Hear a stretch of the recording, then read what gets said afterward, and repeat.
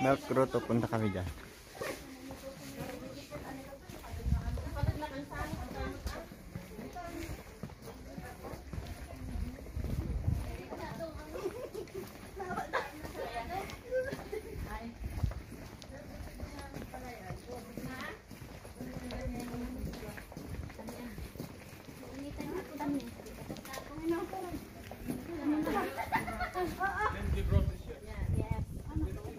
Grotto Church. Grotto. Ito. Dahil yung picture kahit dito.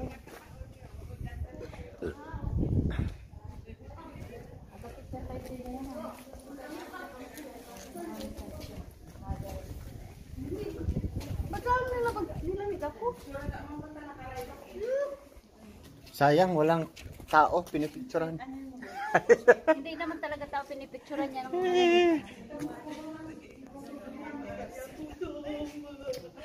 Hindi ako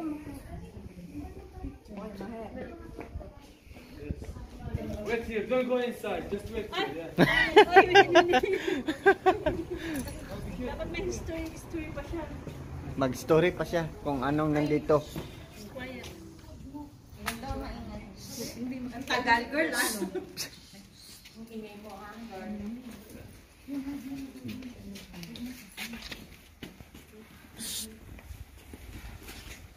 Yan na siya.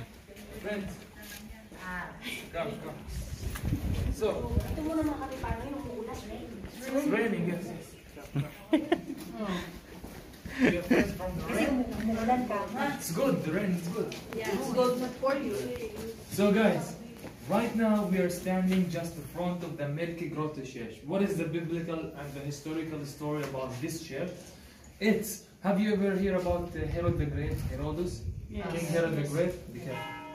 King Herod the Great, he was controlling all of this area. All around, yes. King Herod the Great. When he heard that Jesus he will get birth over here in Bethlehem, he feels very jealous. Why? Because he don't want to let anybody replace him as a king. What happened is he ordered his soldiers to kill every young baby boy from Bethlehem and around Bethlehem to make sure that he got the baby. But we were very lucky that the angels appeared and the three wise men appeared also to Virgin Mary and tell her to fly and escape all the way from here to save the baby. Then Virgin Mary, she decided to fly all the way to Egypt to escape from here to Egypt because that was the safest place for her and for the baby. Passing by here after the Church of Nativity where Jesus was born, passing by here, down there was a natural cave, a grotto, natural one, where Jesus, he was hungry on the way. Passing by here, Virgin Mary, she decided to feed the baby. Including and during feeding the baby, some of her milk dropped on the floor. Suddenly the whole cave turned to white soft colors. And many miracles happened later on that many women, they have a problem with getting pregnant. They come here, they pray, and also they used to take powder from here, scrape it with milk or water, drink, and many miracles happened here. Then they built this church in the 1845 on top of the natural cave where Virgin Mary feed the baby and many miracles happened here. This side belonged to the Roman Catholic. It's in a Roman Catholic side and it's a very modern church. What we are going to see down there, the natural side where Virgin Mary feed the baby, and we're going to see a special icon of Virgin Mary feeding the baby. So guys, please, this way.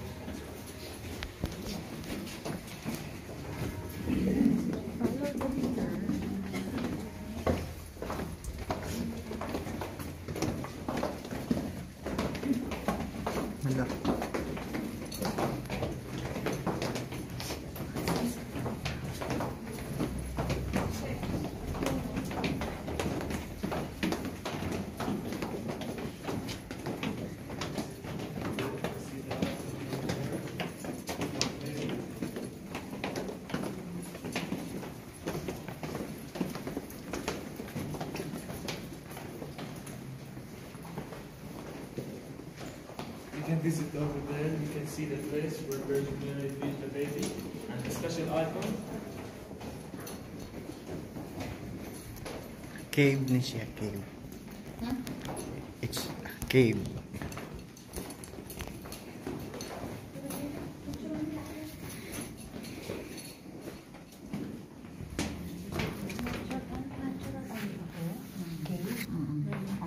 Natural cave.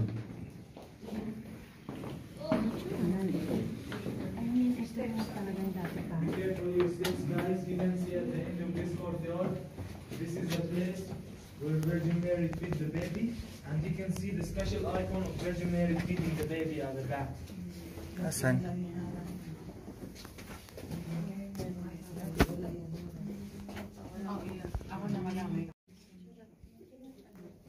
Video lang sa akin. Sinong gusto mag-anak? Saan? Ah, yun ang ano? Nagputi.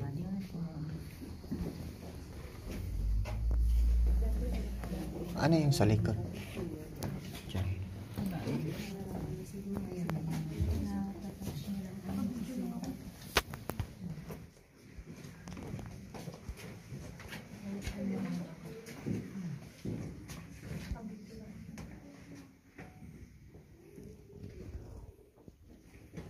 Dito si Virgin Mary nagpa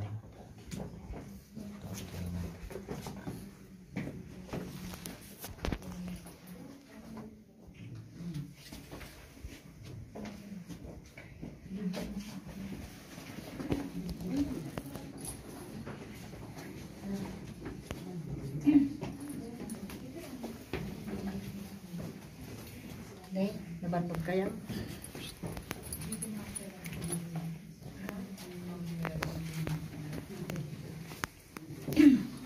mag-wish ka. Mag-wish ka.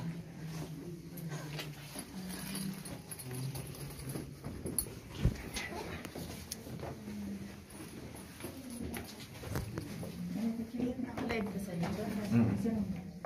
Ah, wala. Hindi. Nag-video. Saan ang video lang?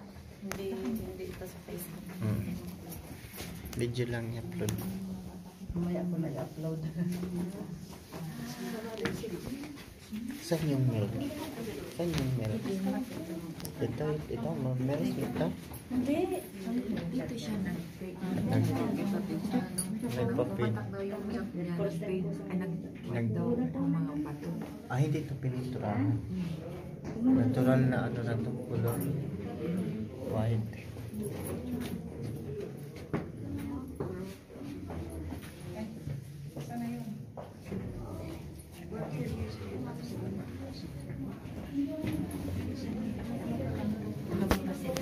Dito yung mga hindi magkaanak magwi-wish para magkaanak.